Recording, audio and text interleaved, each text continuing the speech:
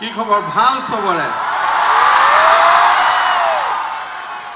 ইয়াতে প্ৰাইজ পোৱা কিমান আছে হাত দাং আজি যিবিলাকে পালে যাৰ একাউণ্টত সোমালে কিমান আছে আচ্ছা নেক্সট টাইম পাবৰ কাৰণে কিমান ৰেডি হৈ আছে বাপৰে ৰেডি হৈ থাকা নাই নেক্সট টাইমৰ কাৰণে ৰেডি নে ৰেডি নহয় সব ৰেডি তেলা অহাবাৰ ইয়াত 36 crore to 50 crore ওলাব লাগিব হ'ব হ'বনে নাই আজিৰ আমাৰ এই অনুষ্ঠানত আমাৰ মাজত উপস্থিত অসম চৰকাৰৰ সন্মানীয় শিক্ষামন্ত্ৰী ৰণোজ পেগু ডাঙৰীয়া অসম চৰকাৰৰ শিক্ষা বিভাগৰ উপদেষ্টা প্ৰফেসৰ ননী গোপাল মহন্ত ডাঙৰীয়া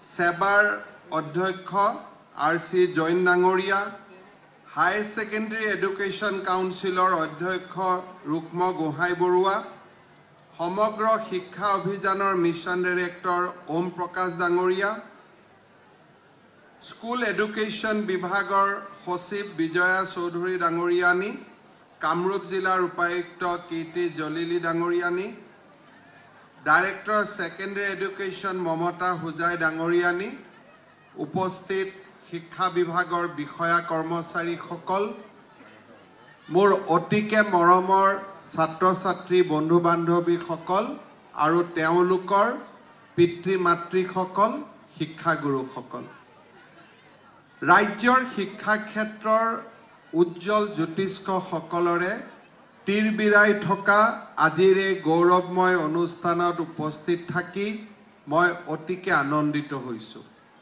আজি আমি অকল শংকৰদেৱ কলাক্ষেত্ৰতে নহয় অসমৰ আটাইবোৰ জিলাতে আমাৰ ছাত্ৰ ছাত্ৰীসকল তেওঁলোকৰ দেউতাক মাক শিক্ষাগুৰুসকল উপস্থিত আছে মই গুৱাহাটীৰ পৰাই অসমৰ প্ৰতিখন জিলাৰ সমবেত হোৱা ছাত্ৰ ছাত্ৰীসকল শিক্ষাগুৰুসকল আৰু অভিভাৱকসকলক বহুত অভিনন্দন আৰু ধন্যবাদ জনাইছো যিগৰাকী মহান পণ্ডিত প্ৰশাসক আৰু সাহিত্যিকৰ নামেৰে এই আঁচনিখনৰ নামাকৰণ হৈছে সেইগৰাকী হৈছে অসামান্য প্ৰতিভাৰ অধিকাৰী ক্ষণজন্মা অসম সন্তান আনন্দৰাম বৰুৱালৈও আজিৰ এই শুভ দিনটোত মই গভীৰ প্ৰণিপাত জনাইছো ৰাজ্যৰ ছাত্ৰ ছাত্ৰীসকলৰ শৈক্ষিক উৎকৰ্ষতাৰ প্ৰতি লক্ষ্য ৰাখি অসম চৰকাৰে 2005 চনত আনন্দৰাম বৰুৱা বঁটা প্ৰদান আঁচনিখন আৰম্ভ কৰিছিল সেই সময়ত অসম চৰকাৰত মোৰ মন্ত্ৰী হিচাপে কাম কৰাৰ সৌভাগ্য হৈছিল আৰু আমাৰ বিভাগৰ পৰাই 2005 চনত এই আনন্দৰাম বঁটা প্ৰয়োগ কৰা হৈছিল মোৰ আজিও মনত আছে 2005 চনৰ গুৱাহাটীৰ জাজেছ ফিল্ডত আমি অসমৰ শিক্ষাৰ ক্ষেত্ৰত কীৰ্তিত্ব আহৰণ কৰা মেট্ৰিকত ফাৰ্ষ্ট ডিভিজন পোৱা ছাত্ৰ ছাত্ৰীসকলক মাতি আনি এই বঁটা প্ৰদান কৰিছিলোঁ তেতিয়া এই বঁটাত আমি এটা কম্পিউটাৰ দিছিলোঁ পিছত বহুতো ছাত্ৰ ছাত্ৰীয়ে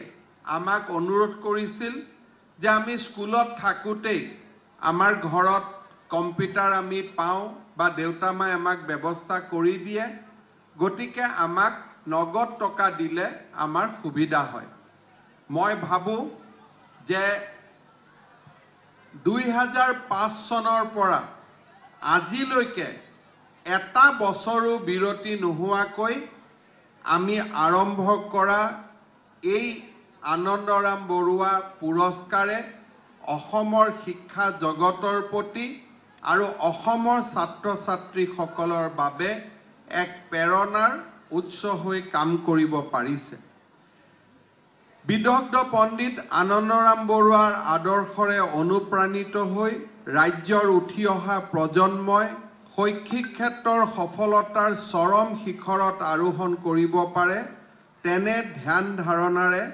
আঁচনিখনৰ মূল ভেটিটো গঢ় দিয়া হৈছিল। বিগত বছৰবোৰত এই আঁচনিয়ে শিক্ষাৰ বহল পথাৰখনক আগুৱাই যোৱাত আমাৰ শিক্ষাৰ্থীসকলক কেনেদৰে অনুপ্ৰাণিত কৰিছে তাক আমি সকলোৱে প্ৰত্যক্ষ কৰিছোঁ। পূৰ্বে এই আঁচনিৰ অধীনত হাইস্কুল শিক্ষান্ত পৰীক্ষা আৰু অসম হাই মাদ্ৰাছা পৰীক্ষাত বিশেষ কৃতিত্বৰে উত্তীৰ্ণ হোৱা ছাত্ৰ ছাত্ৰীসকলক লেপটপ প্ৰদান কৰি পুৰস্কৃত কৰা হৈছিল। কোভিডৰ সময়ৰ পৰাই এই ব্যৱস্থাৰ সলনি কৰি আমি হাইস্কুল শিক্ষান্ত পৰীক্ষা আৰু অসম হাই মাদ্ৰাছা পৰীক্ষাত ৭৫% বা ততোধিক নম্বৰ লাভ কৰা উত্তীৰ্ণ হোৱা ছাত্ৰ ছাত্ৰীসকলক আজি আমি ১৬,০০০ টকাকৈ ধনৰাশি প্ৰদানৰ ব্যৱস্থা লৈছিলোঁ। এই বছৰ এই আঁচনিৰ অধীনত ষ্টাৰ মাৰ্ক পোৱা ১৪,১৬৭ গৰাকী আৰু ডিষ্টিংশ্যন পোৱা ৮,৪৩৪ গৰাকী ছাত্ৰ ছাত্ৰীকে ধৰি সৰ্বমুঠ ২২,৬০১ গৰাকীক নগদ ধনৰাশিৰে পুৰস্কাৰ কৰিবলৈ পদক্ষেপ লোৱা হৈছে আৰু ইতিমধ্যে এই ধনৰাশি ছাত্ৰ ছাত্ৰীসকলৰ বেংক একাউণ্টলৈকে প্ৰেৰণ কৰা হৈছে। আজি আমাৰ সমগ্ৰ অসমতে আমাৰ মন্ত্ৰীসভাৰ সদস্যসকল, জিলা উপায়ুক্তসকল আৰু অট'নমাছ কাউন্সিলৰ CM সকল উপস্থিত আছে আৰু তেওঁলোকৰ কৰকমলৰ দ্বাৰা আন জিলাতো ইতিমধ্যে এই পুঁজিসমূহ বেংক একাউণ্টলৈ হস্তান্তৰ কৰা হৈছে। মই আজিৰ এই শুভ লগনত আনন্দৰাম বৰুৱা বঁটা প্ৰাপক প্ৰতিগৰাকী ছাত্ৰ ছাত্ৰীক উষ্ণ অভিনন্দন জনাইছোঁ আৰু তেখেতসকলৰ পিতৃ মাতৃকো মই অভিনন্দন জনাইছোঁ। মই ব্যক্তিগতভাৱে বিশ্বাস কৰোঁ যে সন্তানৰ সাফল্যত সন্তানে যিমান আনন্দ পায় তাতকৈ তেওঁলোকৰ পিতৃ মাতৃৰ আনন্দ আৰু অধিক। আমি যেতিয়া আমাৰ পৰীক্ষাৰ আমি ৰিজাল্ট পাওঁ, আমি সেই ৰিজাল্টটো আমাৰ সহপাঠীসকলৰ সৈতে আমি শ্বেয়াৰ কৰোঁ, এনজয় কৰোঁ আৰু সেই সময়ত ঘৰত থকা মোৰ পিতৃ মাতৃৰ হৃদয়খন গৌৰৱেৰে উফন্দি উঠে। পিতৃ মাতৃয়ে হৈছে সন্তানৰ সাফল্যত আনন্দ পোৱা আটাইতকৈ আমাৰ জীৱনৰ গুৰুত্বপূৰ্ণ ব্যক্তি। আজিৰ এই অনুষ্ঠানত আনন্দৰাম বৰুৱা বঁটা প্ৰাপ্ত প্ৰতিগৰাকী সফল ছাত্ৰ ছাত্ৰীৰ পিতৃ মাতৃকো মই অভিনন্দন জনাইছোঁ। ছাত্ৰ ছাত্ৰীৰ সাফল্যৰ আঁৰত শিক্ষাগুৰুসকলৰ অনবদ্য বৰঙণি থাকে। আজিৰ এই সভাতে মই অসমৰ শিক্ষক শিক্ষয়িত্ৰীসকলক পুনৰবাৰ অভিনন্দন জনাইছোঁ আৰু তেওঁলোকক মই উচ্চ স্বৰে প্ৰশংসা কৰিছোঁ। ১৮৫০ চনৰ মে' মাহত অসমৰ উত্তৰ গুৱাহাটীৰ ৰজাদুৱাৰত পণ্ডিত প্ৰবৰ আনন্দৰাম বৰুৱাৰ জন্ম হৈছিল। মই আমাৰ সকলো ছাত্ৰ ছাত্ৰীক অনুৰোধ কৰিম যে আনন্দৰাম বৰুৱাৰ জীৱনৰ বিষয়ে আমি জানিব লাগে। কিয় জানিব লাগে তাৰ বিষয়ে মই দুআষাৰ কথা উল্লেখ কৰিব খুজিছোঁ। ১৮৮৯ চনৰ ১৯ জানুৱাৰীত মাত্ৰ ৩৯ বছৰ বয়সত তেখেত এই জীৱনৰ পৰা আঁতৰি গৈছিল। So he lived only for 39 years. আৰু এই 39 yearsত ইমান কম সময়ত তেওঁৰ জীৱন পৰিক্ৰমা কেনেকুৱা আছিল। অবিবাহিত অৱস্থাত কলিকতাত তেওঁৰ পৰলোক প্ৰাপ্তি হৈছিল। জীৱনৰ এই চমু কালছোৱাতে তেওঁ ভাৰত আৰু ভাৰতৰ বাহিৰত এজন অতি উজ্জ্বল ছাত্ৰ আৰু এজন বিদগ্ধ সংস্কৃত পণ্ডিত ৰূপে খ্যাতি অৰ্জন কৰিছিল।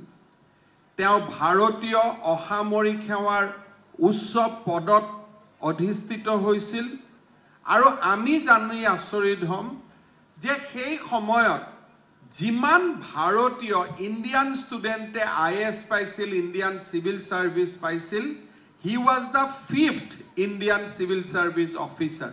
আজি আমাৰ অসমৰ বহুত লৰাই IAS IPS নাপায়, কিয় নাপায় তাৰ বিষয়ে আমি আলোচনা কৰিব লাগিব। কিন্তু সেই সময়ত in 1898 আমাৰ 1894 যি সময়ত অসমত স্কুল নাছিল, কলেজ নাছিল, cotton college was established in 1901, তাৰ আগতে আনন্দৰাম বৰুৱাই ইণ্ডিয়ান চিভিল সাৰ্ভিস পাইছিল। He was the 5th Indian and first Assamese ইমান ডাঙৰ এটা সন্মানপ্ৰাপ্ত পদবীত অধিষ্ঠিত হ'ব পাৰিছিল। আৰু এটা তেখেতে কীৰ্তিত্ব স্থাপন কৰিছিল যে ব্ৰিটিছ শাসন কালত ভাৰতীয়সকল ডেপুটি কমিশনাৰ হ'বলৈ বহু সময় লাগিছিল। ইনিচিয়েলি তেওঁলোকে ইণ্ডিয়ান মানুহক বিশ্বাস নকৰিছিল, ইউৰোপিয়ান মানুহসকল ডেপুটি কমিশনাৰ আসনলৈ অধিষ্ঠিত হৈছিল। So Anandaram Borooah was the first Indian deputy commissioner. যেনেকে আজি আমি আমাৰ অসমত IAS অফিচাৰ সকলক আমি DC হিচাপে পাওঁ, যদি আমি কেতিয়াবা DC অফিস বিলাকত যাওঁ 1947 আগৰ যদি নামবোৰ পাওঁ, we will see all Britishers, যে ব্ৰিটিছ সকলেহে ডেপুটি কমিশনাৰ আসনত বহিছিল। Because that was a privilege only কাৰ কাৰণে এন্টাইটেল আছিলে, ব্ৰিটিছ সকলৰ বাবে এন্টাইটেল আছিলে, ইউৰোপিয়ান সকলৰ বাবে আছিলে, আৰু কোনে পাইছিল, certain chosen few, যাৰ হয়তো ৰজাৰ লগত সম্পৰ্ক আছিলে, মহাৰাজৰ লগত সম্পৰ্ক আছিলে, those whose family backgrounds are similar to the ideology of Britishers at that point of time. But Anandaram Borooah ব্যতিক্ৰম আছিল। সহজ সৰল এখন মধ্যবিত্ত ঘৰৰ পৰা গৈ অসমৰ দৰে পিছপৰা এখন সেই সময়ৰ এখন পিছপৰা ৰাজ্যৰ পৰা গৈ তেওঁ প্ৰথম ভাৰতীয় জিলা উপায়ুক্ত হ'ব পাৰিছিল। He was the first Indian deputy commissioner, district magistrate at that point of time. বিদ্যালয়ত অধ্যয়ন কৰি থকা সময়ত আনন্দৰাম বৰুৱা আছিল অত্যন্ত মনোযোগী ছাত্ৰ। শিক্ষাদান কৰাৰ দায়িত্ব নথকা সত্ত্বেও তেওঁৰ এজন আদৰ্শ শিক্ষক আছিল চন্দ্ৰমোহন গোস্বামী। তেখেতে তেওঁক তত্ত্বাৱধান লৈছিল। ইনিচিয়েলি আনন্দৰাম বৰুৱাই বহুত খুব ভাল ষ্টুডেণ্ট হিচাপে তেওঁ প্ৰমাণ কৰিব পৰা নাছিল। তেওঁ মেট্ৰিকত 2nd ডিভিজন পাইছিলে। গুৱাহাটী স্কুলৰ পৰা দ্বিতীয় বিভাগত প্ৰৱেশিকা পৰীক্ষা পাছ কৰি তেওঁ কলিকতাৰ প্ৰেসিডেন্সি কলেজত গৈছিল। প্ৰেসিডেন্সি কলেজত তেওঁ এজন শিক্ষকৰ সংস্পৰ্শলৈ আহিছিল, তেওঁৰ নাম আছিল গুৰুদাস বন্দ্যোপাধ্যায়। সেই সময়ত প্ৰেসিডেন্সি কলেজত কেইবাগৰাকীও বিদগ্ধ সংস্কৃত পণ্ডিতে অধ্যাপক হিচাপে কাম কৰিছিল। ইয়ে সংস্কৃতৰ প্ৰতি আনন্দৰাম বৰুৱাৰ আকৰ্ষণ বৃদ্ধি কৰিছিল। কলেজৰ অধ্যক্ষ জেমছ সাটক্লিফে বৰুৱাক অতি আদৰ কৰিছিল আৰু কলেজৰ এজন উজ্জ্বল ৰত্ন বুলি অভিহিত কৰিছিল। গুৰুদাস বন্দ্যোপাধ্যায় আনন্দৰাম বৰুৱাৰ বিষয়ে লিখিছিল যে 1865 খ্ৰীষ্টাব্দত প্ৰেসিডেন্সি কলেজত প্ৰথম বাৰ্ষিক শ্ৰেণীৰ ছাত্ৰ হৈ থাকোতে আনন্দৰাম বৰুৱাৰ সৈতে মোৰ পুনতে চিনাকি হয়। মই তেতিয়া সেই কলেজৰ গণিতৰ অধ্যাপক ৰূপে কাম কৰোঁ। এবছৰ কাল মই আনন্দৰামক প্ৰায় নিতৌ লগ পাইছিলোঁ আৰু তাৰ পৰাই তেওঁৰ বিষয়ে মোৰ যি ধাৰণা হৈছিল সি অতি সুন্দৰ।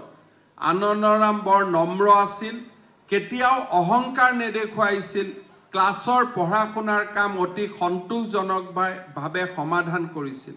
মই ক্লাছত দিয়া টান বা উজু এনে এটা অংক নাই যাক আনন্দৰামে কৰি উলিয়াব নোৱাৰিছিল। অতি সোনকালে তেওঁ অংকৰ উত্তৰ উলিয়াইছিল আৰু তেওঁৰ অংক কৰাৰ প্ৰণালীও বৰ উজু আৰু বিচক্ষণ আছিল। 1866 চনত LA পৰীক্ষাত বিশ্ববিদ্যালয়ৰ ভিতৰতে তেওঁ প্ৰথম বিভাগত 6ষ্ঠ স্থান অধিকাৰ কৰে আৰু গণিতত সৰ্বপ্ৰধান স্থান অধিকাৰ কৰি ডাব স্কলাৰশ্বিপ লাভ কৰে 1869 অৰ্থাৎ 1869 চনত বিশ্ববিদ্যালয়ৰ ভিতৰতে তৃতীয় স্থান অধিকাৰ কৰি তেওঁ বিএ পৰীক্ষাত উত্তীৰ্ণ হয় 1869 চনত তেওঁ বিলাতলৈ যায় নৱেম্বৰ মাহত 1870 নৱেম্বৰত তেওঁ মিডল টেম্পল কলেজ ইংলেণ্ডত নাম ভৰ্তি কৰে 1870 আনন্দৰাম বৰুৱাই ICS পৰীক্ষাত প্ৰাৰম্ভিক পৰীক্ষাত অৱতীৰ্ণ হৈ নিৰ্বাচিত হয় সংস্কৃতত হাইয়েষ্ট মাৰ্ক আৰু গণিতত 4th হাইয়েষ্ট মাৰ্কেৰে নিৰ্বাচিত 41 জন পৰীক্ষাৰ্থীৰ মাজত আনন্দৰাম বৰুৱাই উত্তীৰ্ণ হয় ICSৰ চূড়ান্ত পৰীক্ষাত তেওঁ মে মাহত 1872 মে মাহত অৱতীৰ্ণ হৈছিল প্ৰিলিমছত তেওঁৰ স্থান আছিল 38 ৰেংক কিন্তু যেতিয়া ফাইনেল তেওঁ IASৰ মেইন পৰীক্ষা দিছিলে তেওঁ নিজৰ পজিশন ইমপ্ৰুভ কৰি 7 ৰেংকিংলৈকে তেওঁ লৈ আহিব পাৰিছিল তেওঁ প্ৰথমে অসমৰ শিৱসাগৰ জিলাত কৰ্মজীৱন আৰম্ভ কৰিছিল আৰু তেওঁ এটা সময়ত নোয়াখালীত গৈ জিলা উপায়ুক্তৰ পদত অধিষ্ঠিত হৈছিল কেৱল প্ৰশাসনিক বিষয় হিচাপে নহয় উৎকৃষ্ট গৱেষণা আৰু গ্ৰন্থ ৰচনা কৰি তেওঁ ভাষা সাহিত্যৰ ভঁৰাল চহকী কৰি গৈছিল যি দেশৰ বায়ু পানীৰে তেওঁৰ তেজমঙ গঠিত হৈছিল সেই দেশক তেওঁ কেতিয়াও পাহৰা নাছিল উল্লেখ কৰি কৈছিল আনন্দৰাম বৰুৱা